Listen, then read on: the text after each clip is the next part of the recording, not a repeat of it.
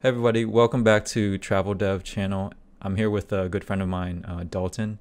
He's How's it going, actually, everyone? he's actually from the Location Rebel um, forums where we met before, but it wasn't until about 2 years or 3 years now that we finally get to meet face to face, and I'm super glad to have him here with us today. Yeah, Just thanks for to, coming. yeah, thank you for coming. And just to preface the situation, My um, pleasure. this is not this is not professional advice, financial advice by any means. We're not lawyers, we're not financial analysts or anything like that. This is purely from our own experiences. So make sure you take everything with a grain of salt and do your research, be responsible with it. And the other thing is, um, yeah, we're just going to be talking about high level things and um, yeah, just sharing in general. We're not getting into in depth today. So, yeah, so welcome to the channel, Dalton. And do you want to start by telling us a little bit about yourself? Make it easy to warm up. Yeah, thank you for having me. So, as Tim mentioned, we met in the Location Rebel forums a few years ago, but we met face to face a few weeks ago, which is great. I'm glad to have made this connection. A little bit about myself is I worked in finance for a few years. I prepared fairly complex tax returns, actually dealing with a lot of foreign issues. We're not going to talk about the nitty gritty, but just some high level things. Hmm. We're both experienced travelers. We've been to places like Mexico, Colombia, other land countries. So we'll kind of talk about that.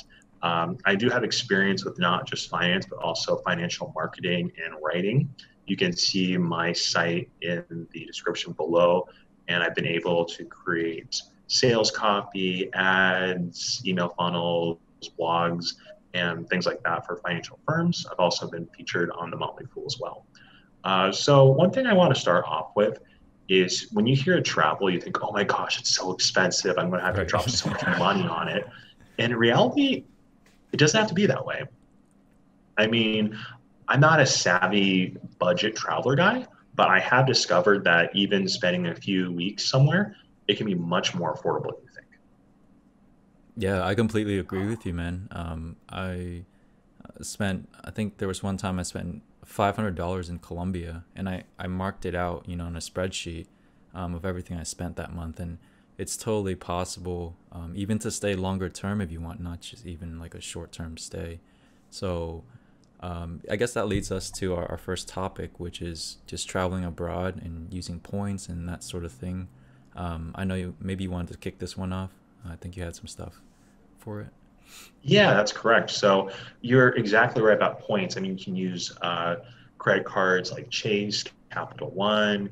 They all have very generous, especially the sign-on benefits if you spend a certain amount.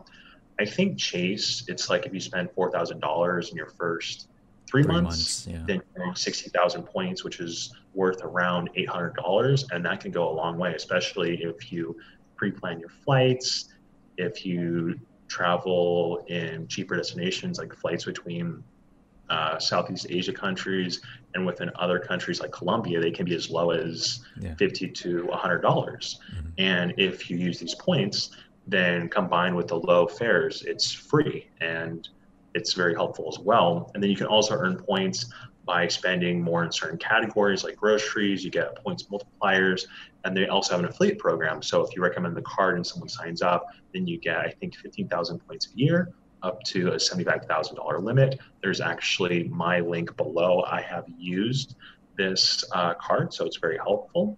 So besides the credit card points, you can use other hacks like, I mean, if you're in California, like I'm in San Diego, you can actually use the cross border express. You fly out Oh to yeah. Tijuana, and it's dirt cheap if you're going to Mexico or any Latin country. Yeah, and there's so many different credit cards out there that you can just sign it up, and then you if you're responsible enough, you can take advantage of these points and just later switch over to something else. And it was something I did for a while when I had a good salary job. I just transfer. It's basically like earning free points on travel instead of putting it towards like cash back or um, you know on other things like Amazon or whatever, you can diverge all your resources toward just getting points to travel. And then in that way, it becomes a lot cheaper as opposed to like, oh, I need to travel, so let me just buy like a $500-$600 plane ticket to, I don't know, wherever around the world. By using the points, like I know with Chase, especially their portal, it's a little bit cheaper to book some of the flights through there. Yeah, it is. I mean, you'd be surprised. They have pretty good rates, and with the points can be very helpful. So, I mean, just little things like that, being strategic, you earn money for Mm-hmm. money that you spend otherwise. And I've been kind of kicking myself in the past just because there have been times where I'm like, hey, like I shouldn't have paid for that flight. I should have used points. I didn't even know about this. I mean, it's fairly common now, but it's still a hack nonetheless. Right. And it's pretty powerful. The next thing too is using sites like Airbnb. I've used Airbnb throughout many countries, including Spain, Mexico, Peru, Colombia, even in the United States. Mm-hmm. And there have been mixed experiences with Airbnbs, but I met a bunch of really cool people. Yeah. They're very friendly. They want to help you. I mean, overall, it's been great. And the thing is, some Airbnbs, especially in cheaper countries, like in Latin America or Southeast Asia, they can be very affordable. I'm talking like $15 and $20 a night for a really nice apartment. Yeah. Yeah. I just spoke to a friend recently, and she had told me there's a place you can stay in southern Mexico, and she said $1,000 for the whole year. I was kind of skeptical, but I want to ask her more about it. But I think that's totally possible, considering how down there's life is just super cheap elsewhere outside of the US. Yeah, it really is. And Especially southern Mexico, like Chiapas and those areas. I've never been, but you'd be surprised what you can get with just the American dollar in some of these areas. yeah. So on the topics of credit cards and everything too, a lot of people think about the travel points, but Mhm. the cards that you get, usually they'll have restrictions like, oh, you need to spend it at a restaurant, or you need to spend it on travel to earn those points. So even if you wanted to hack a little bit further, you can use a separate card for, just everyday purchases if you're going to get gas or groceries. So that way you can maximize every single dollar that you spend if you're really good at it. Otherwise, I would say just get like a general credit card just to earn points while you're doing it Yeah, that's anyways, smart. you know? Um, yeah, so I think there's always more to be said about travel points and everything. Did you want to say anything else before maybe we transition? No, that's about it. I mean, travel points and Airbnb, you'd be surprised how far those can get you, especially in developing countries. You can actually meet really cool people and kind of experience more local life with an Airbnb. Not only is that cheaper, I think it's more rewarding. I actually had a former coworker, this was a few years ago. We worked at a very conservative financial firm. They actually joked about me getting kidnapped in Peru of all things. But my buddy, this was a few years ago, he was going to Cancun just to go for a week. It was like all in, I think it was Sandals or some very shishi touristy club. And he was like, oh, Dalton, I'm afraid to leave the resort. Oh, Dalton, like, why does Spanish matter? And I thought to myself, you know what, Brian, that's fun, but you're missing out. Like, you're missing out on like the real travel experience. And no, you're not going to get kidnapped. No, the drug lords aren't going to get you as long as you're responsible and you don't do anything dumb. Yeah, no, I agree. There's a lot of misconceptions about traveling abroad, and Oh, yeah. what you just see in movies is really not the reality once you actually go there and see for yourself. Yeah, I agree with what you said about meeting people, and I still have some friends here that I've met around the world just staying at their Airbnbs, and it's great. If you don't mind, let's move on to the next one. Yeah, sounds good. Yeah, We can talk about the foreign earned income exclusion. Sound good? yeah. So just from what I know, it's basically there's two ways to prove. Okay, so in general, I understand it as a way to earn up to a certain limit per year, right? So I think it's 107,000, It's 107,000. around that 105, 110. It's indexed for inflation as well, which is nice.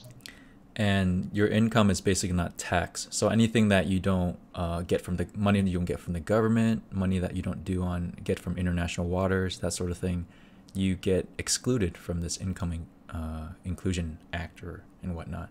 Yeah, that's right. Not something I've really dealt in depth with before. I'm sure you have more, understanding of this than I do. So I love to Yeah, hear. I do.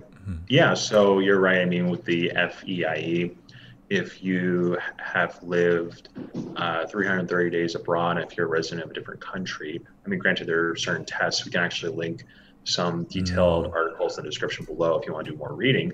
But if you fulfill the days outside the U.S. residency requirements, then you can exclude up to roughly 105, $110,000 USD per year, and that can be really helpful. I mean, the United States is one of the only countries that taxes its citizens on a worldwide basis. So I mean, this is a really helpful thing to know.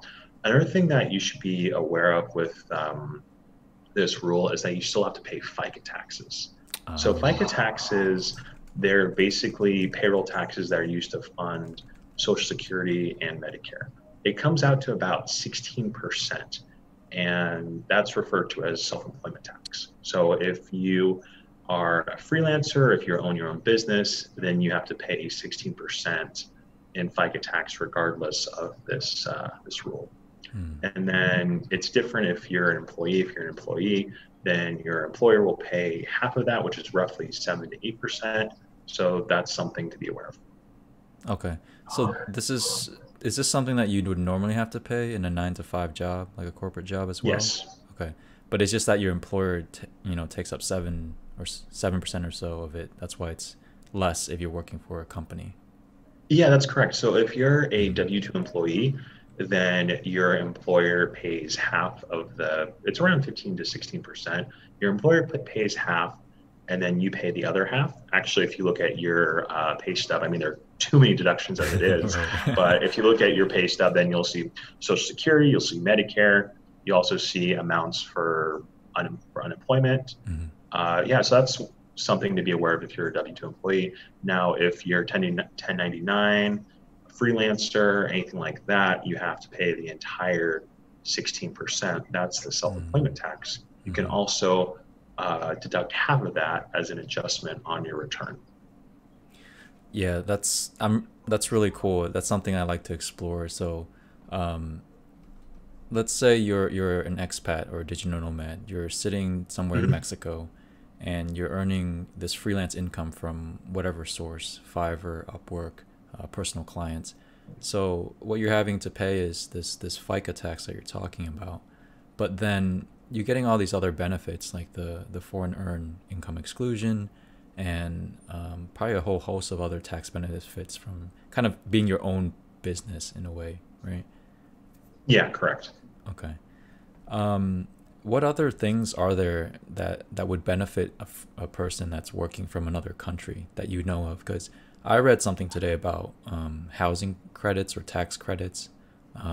There's a few other things that I haven't looked into as well, but I think it's under the umbrella of the foreign earned income exclusion. Maybe you've heard of them before. If not, Yeah, I have. There are foreign tax credits. So if you pay taxes to a foreign country, then those can count against your taxes for the United States. And there are also things to be aware of with foreign investments, like earning income on foreign mutual funds or pensions. So those are some things to look at. And then some countries, they might have lower tax rates. It just kind of depends. Others, like the Bahamas and Switzerland are kind of tax havens. Some countries, especially those in Northern Europe, they're very socialistic. They have really good benefits like universal health care, universal higher education, a lot of really great benefits, but they have super high tax rates. So just some things to be aware of. And then every country has different tax rules, and just be sure to consult a CPA or a tax attorney specializing in international tax law or where you're going to have your domicile.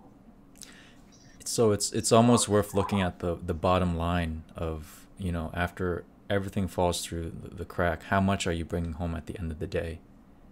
Exactly.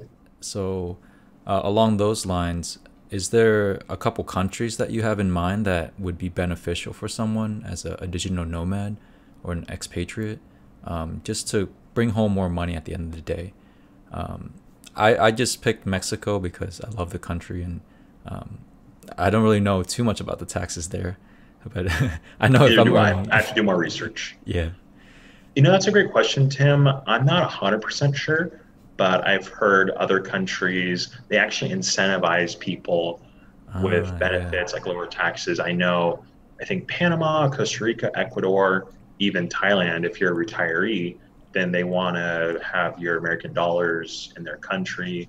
And there are a lot of incentives for those with Social Security, pensions. I have to do more research on it, but that's why I know just off the top of my head. Yeah.